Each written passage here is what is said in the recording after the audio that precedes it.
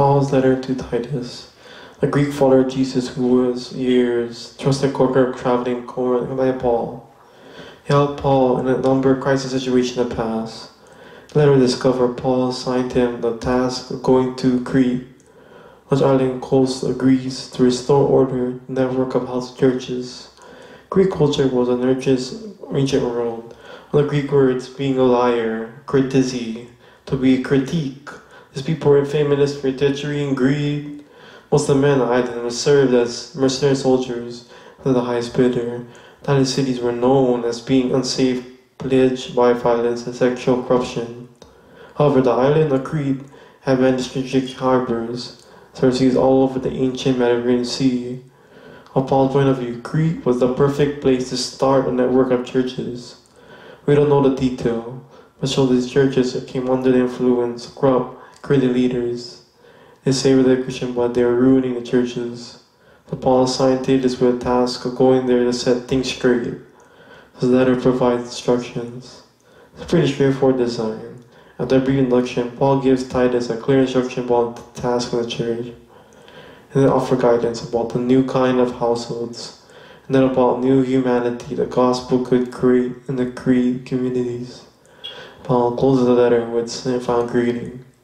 Opens the whole thing by reminding Titus that his message, apostle, is about the whole eternal life. It's the life of new creation that available starting new through Jesus Messiah. This hope was promised by long ago by God who does not lie. This little opening commitment introduces an important theme underlying the whole letter. The problems of Crete churches were that they had set an idea about Jesus and the church within God. The ideas about the Greek gods that grew up, specifically Zeus and their chief god. Cretan people claim that Zeus was actually born in the island. They loved the stories about religion as an unhappy character, and seduced women and lied to get his way. Paul wants to be real clear. God's revealed through Jesus is totally different than Zeus. His basic character traits are faithful and true.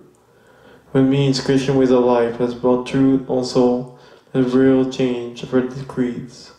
Paul addresses Titus with twofold tasks. The first one is to appoint new leaders for each church and community. A team was called elders. But I'm sure husband fathers whose way of life is totally different from the Greek culture. We're known for charity, total devotion to Jesus, for self-control, generosity, both families and community at large. These leaders that teach the good news about Jesus replace the corrupt leaders who need to be confronted. That is the second task. Identify the teachers, those of the circumcision, and the athletic Jewish Cretans who said they would follow Jesus, but instead of the problem in Galatians, these people demanded non-Jewish Christians to be circumcised, follow the law of the Torah if they really want to become follow the Jews Messiah. Paul says, obsess with and human commands. Top it off, they're just in church leadership to business to make money. The Paul Brent move pulls out a quote from the ancient Greek poet Epictetus, and frank and honest about the character of his own people. Greeks are always liars, vicious peepees, and lazy gluttons.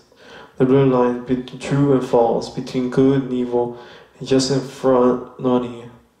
The leaders claim to be known God. The Creed ways of life denies him. They have to be dealt with. His leader, Paul, is the next section. Because these corrupt leaders, many Christians in churches now have homes, personal lives that totally wreck. And 3 times Paul highlights the results of this. Small Jesus that discredit non-Christian neighbors are now good cause that make good conversations. And all this teaching God, our Savior, totally unattractive, not compelling to anybody. The Bible is a picture of ideal Cretan households that is devoted to Jesus. Elderly men, women who are filled with integrity and self-control.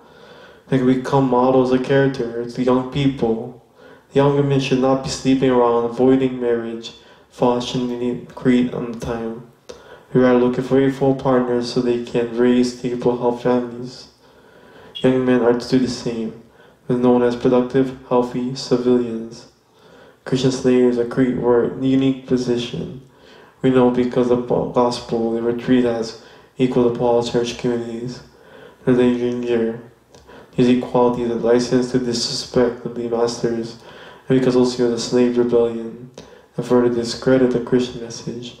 If Paul negotiating the first line layer, he believes the gospel of Jesus needs to prove its repetitive power, public square, relatively transform creed cultures. That could happen through social upheaval or by Christian considered away from the unburned life. Christian message will be compelling to create when Christians fully participate in the public life, and the lives full look goodness on the surface. After a closer look, their neighbors will discover the Christian lives are a totally different value system, all the devotion that different to their God. And that's what the difference of Paul's beautiful summarizes then in chapter 2. The value system driving the Christian life, generosity, grace, appeared to the personal judges who appear again at his return. His grace demonstrated when Jesus gave up his honor, died a shameful death on the behalf of his enemies, so he could just rescue and redeem them. Same grace that called us a no to corrupt ways of life, and consider generosity a love of God. Because as a result, the Christian also division, Christian living, new life in Christian society. Of all people, Christians should be known as ideal citizens, peaceable, generous, obedient to authority, known for pursuing the common good. So read this where the Greek grew up. Creole Christian souls sustain this culture way of life. Paul believes the power source, transfer of love of the tree among God, down to the gospel, explores this really beautiful poem. Says God's kindness, love are what save us despite ourselves. And through the Holy Spirit, God washed and upbraided and renewed people through Jesus to provide way people to declare right before Him. All this opens up eternal life. That's a new future in the new creation. As they restore powerful, it can reduce new kinds of people. Convince the spiritual and power and faithfulness to the teaching of Jesus that clear all over the land, Crete, and all over the world. All includes a promise, sending back at times. Either Artemis, Titus says hello to the common friends. So the letter ends. Letter Titus shows us the Paul missionary strategy. They're just become agent transmission communities who won't have by waging culture wars or ultimately to the create way of life. Call the Christian to wisely participate and create cultures. They're the jackal crop, but also embrace what's good in there. In order to live peacefully and devote themselves to Jesus to common good. Christians with words show the beauty of the message of serving God. That's what the letter Titus is all about.